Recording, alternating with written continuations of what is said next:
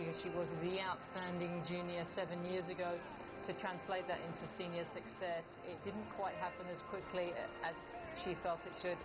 It's taken her maybe a little longer than some other players to find that maturity, but she has worked her socks off, and she has trained so hard, and she's a far better player in many ways than she was 12 months ago. You talk about her excellent junior career. She won the Australian Open as a junior in 2005 and now has won a couple at the senior level.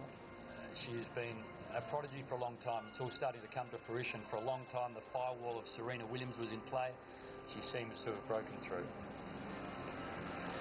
Tell me, how difficult to play a wounded opponent in a final? It's very difficult, and there were some long breaks. There was that break at 3-1 in the second set, just as she was starting to build some momentum to come back after that first set. I mean, 7.5 minutes, that's a long time to sit there. I thought she dealt with that extremely well and picked up her rhythm and timing very well after that. I mean,